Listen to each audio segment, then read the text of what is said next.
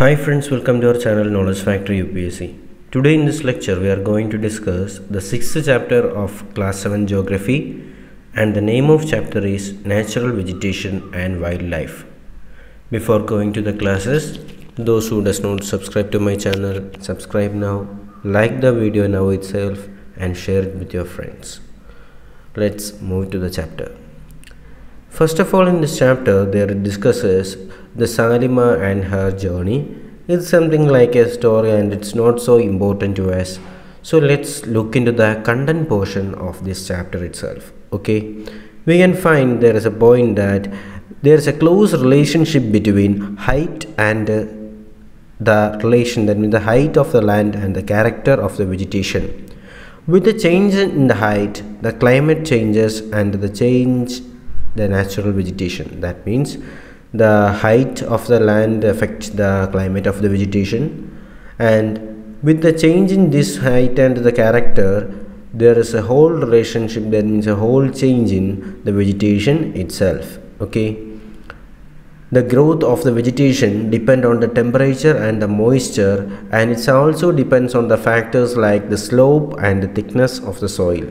So there are some 5 important factors which led to the differentiation in the vegetation, and is temperature, moisture, slope and the thickness of the soil itself.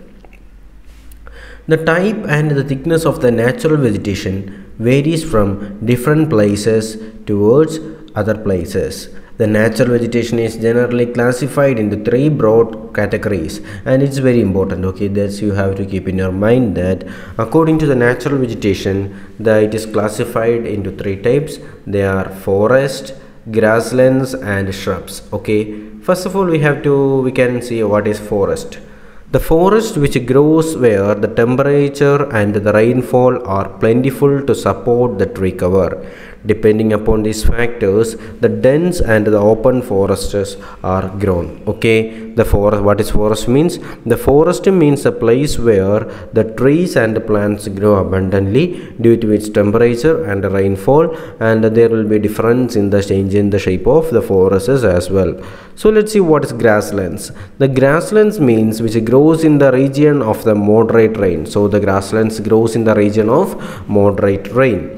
And the shrubs means the thorny shrubs and the shrubs grows in the dry region. So the dry region is a place where these shrubs grows. Okay, so these are the main 3 types of vegetation, and the changes in the type of natural vegetation occur mainly because of the changes in the climatic condition. So change in the type of vegetation is mainly due to change in climatic condition. Okay, so let's subdivide, see the details of the subdivided vegetation such as forest, grasslands and shrubs. Okay, first of all we can see what is forest and what are the main types of forests are. Okay, first of all there is tropical evergreen forest.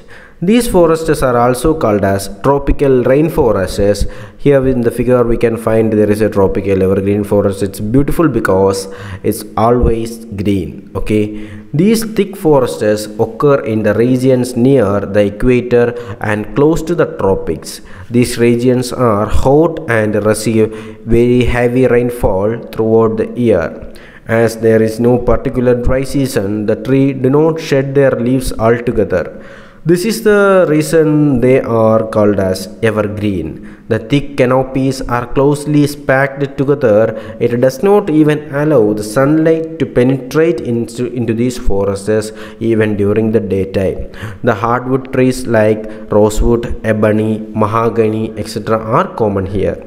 So what is tropical evergreen forest? As the word suggests, they are found in the equator regions, and there is it's an area where we can experience high amount of rainfall and humidity, and there are thick canopies which does not allow even the sunlight to pass into the air in the land during the daytime, and it is called as tropical evergreen forest. There is a box we can read that tropical evergreen forest in Brazil is also enormous, that it is like lungs of the earth. Okay, so the important tropical rainforest is located at the Brazil, and we can find this Amazon forest.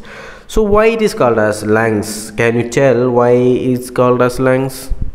As we know, the lungs, what is the main duty of lungs? It provides us oxygen. Okay, so as a result, like that, the Amazon forest also provides, that means the major amount of the oxygen donated to the earth is Amazon river.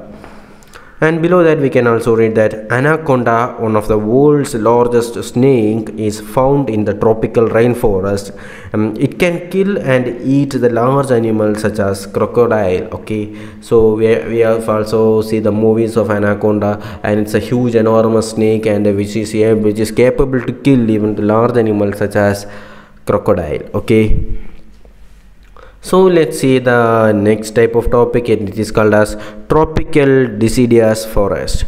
The tropical deciduous are monsoon forests. They are found in the larger part of India, mainly, and northern Australia and the Central America. So the deciduous forests are found in northern India, northern Australia, Central America. These regions experience seasonal changes.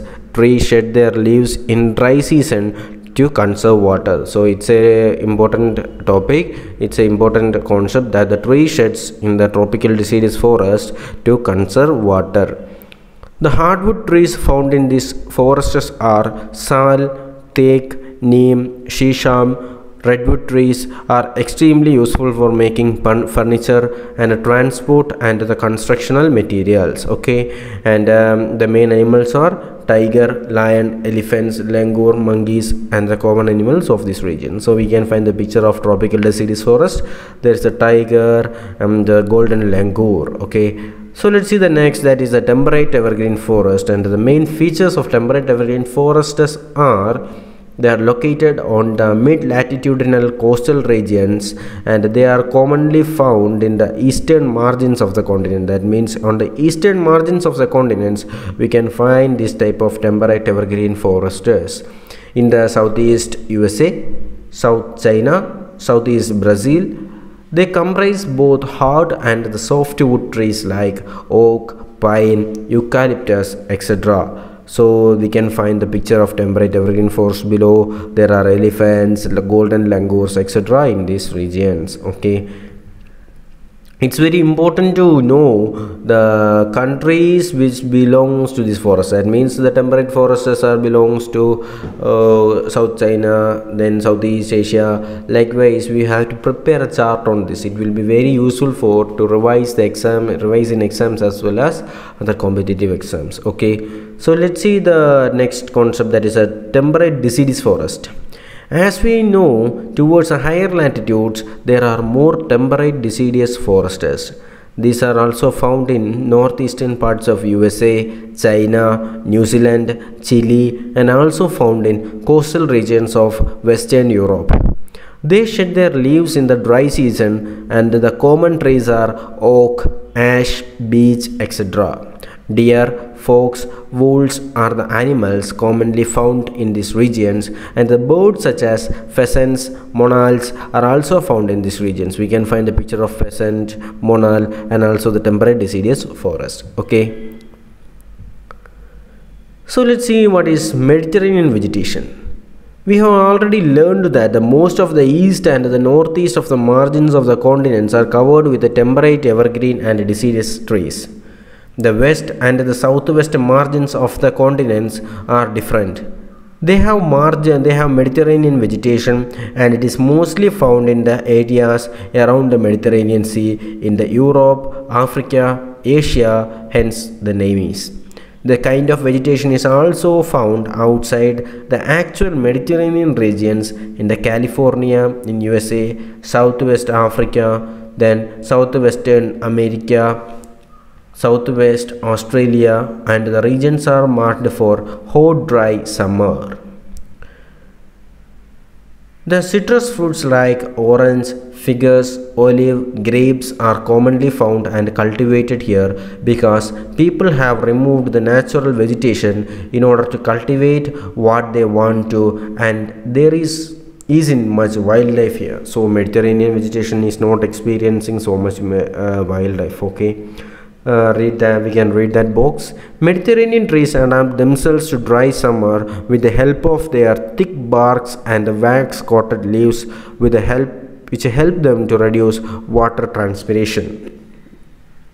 Mediterranean regions are well known as orchids of the world for their fruit cultivation. Okay, so these are some important concepts which have to deal with this Mediterranean vegetation. So let's see what is coniferous forest.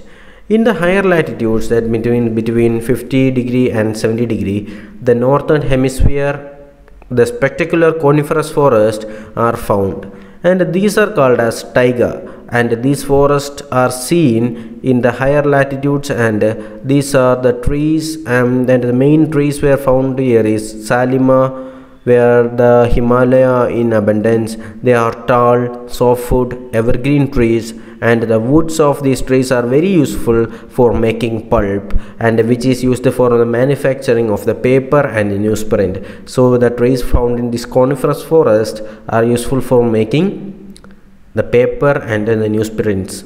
Matchboxes, picking boxes are also made from these softwoods. Chir, pine, cedar are the most important variety of the trees found in these forests. Okay, and the main animals were silver fox, mink, polar bear are the common animals found here.